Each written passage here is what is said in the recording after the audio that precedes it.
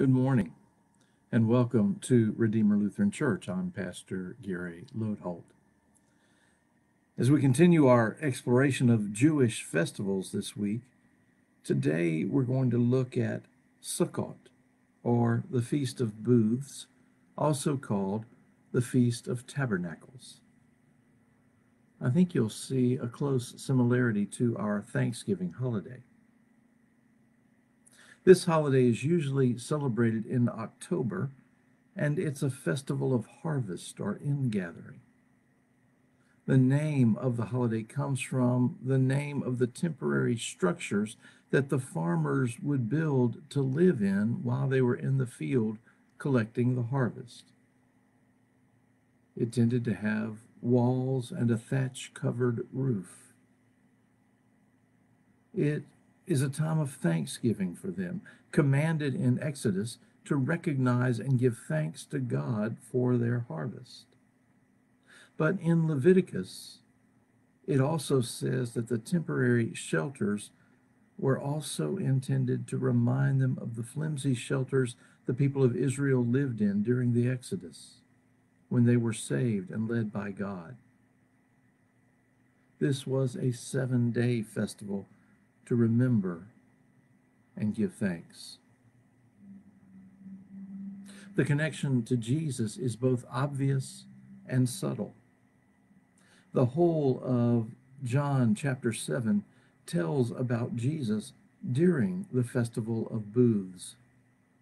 At first, he didn't want to go and sent the disciples into the city of Jerusalem.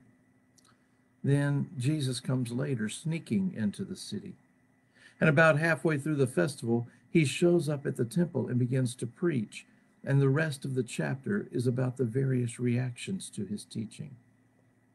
There are those who are astonished at this uneducated man could teach this way. There are those who wonder about him coming from Galilee when everyone knew the Messiah was supposed to come from Bethlehem, which wasn't in Galilee. And there are the Pharisees and the scribes who want to arrest Jesus. And there is Nicodemus, who argues that you can't arrest Jesus because they need to give him a trial and he hasn't done anything wrong. The whole chapter centers on the question of Jesus' identity as the Son of God. That's the obvious reference in the Gospels to this celebration. The more subtle one is more speculation than proof. But on the Mount of Transfiguration, when Jesus glows with heavenly glory and Moses and Elijah come to speak with him, Peter offers to build 3 booths for them to stay there. That makes many question, did this happen during the festival of Sukkot? We don't know.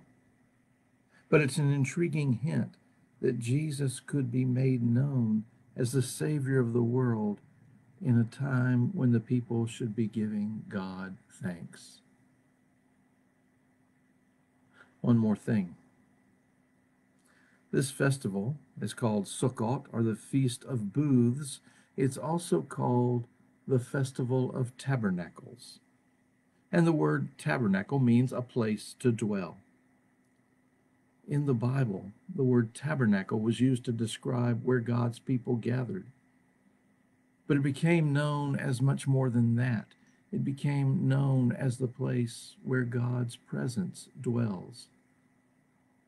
So the place in Jewish synagogues where they keep their Torah scrolls is called a tabernacle.